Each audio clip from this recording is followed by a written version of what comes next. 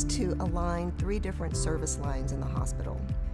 The hospital already had cath labs, they already had non-invasive cardiology services, they already had bronchoscopy and endoscopy, but this is the first time that patients can go to one place, one waiting room, one check-in counter to access all 3 service lines.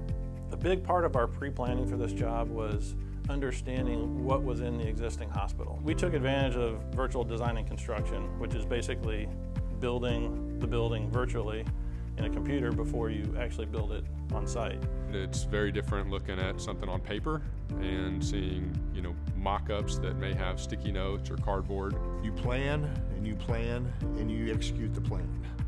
That's how you do it.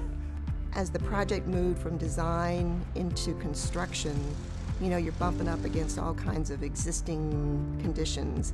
Operating rooms right above you, the emergency department right below you, and it's sandwiched in between. So logistically challenging to get in there and get that project done. Either noise or vibration, we had to be cognizant to their operations, and it really kind of changed the way that we planned the work. Healthcare projects are definitely different. It's like you're working in someone's house. They're there all the time. They have critical patients.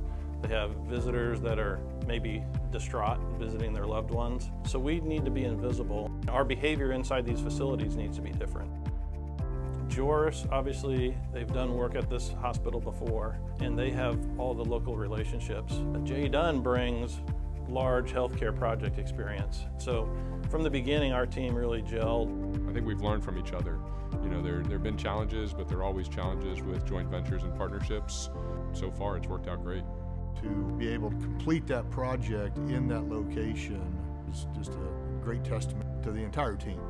UHS, Marmon and Joeris Dunn team. I hold the construction team in the highest regard. Their eye was on little detail, but it was also looking forward and running towards big problems. Healthcare projects are very rewarding, and sometimes they're very close to home. If you've been in a situation or you've had a family member with a cardiac issue and you're building a cardiac hospital, it means a lot to do that.